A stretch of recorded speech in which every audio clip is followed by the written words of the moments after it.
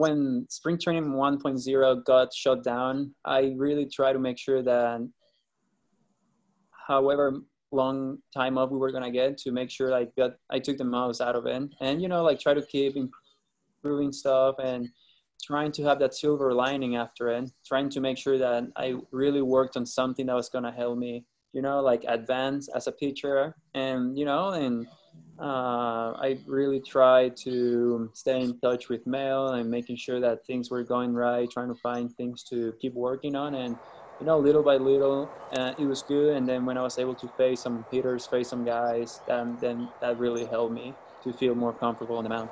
So in a good rhythm, good tempo, Jorge and I made sure before the game to try to keep a good rhythm, make sure that we were working comfortably. And, if I needed to take a step back every once in a while, to take it, but overall felt pretty good. I feel really good. My body, my swing, everything.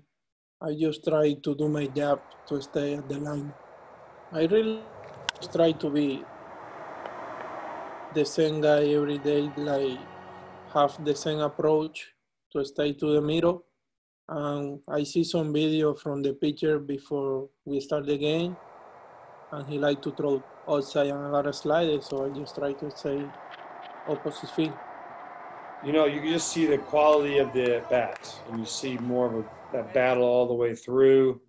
I feel like Dunk and James, those guys are doing a good job of making sure we're, going up with a plan, and that usually pays dividends. Over time, if you'll get all your guys to stay on that program, you usually get a pretty good line. If you got some talent, you got a chance to score some runs, and I think that's what you've seen here, is that guys just kind of battling up and down with a decent plan, and then trying to just take it up there.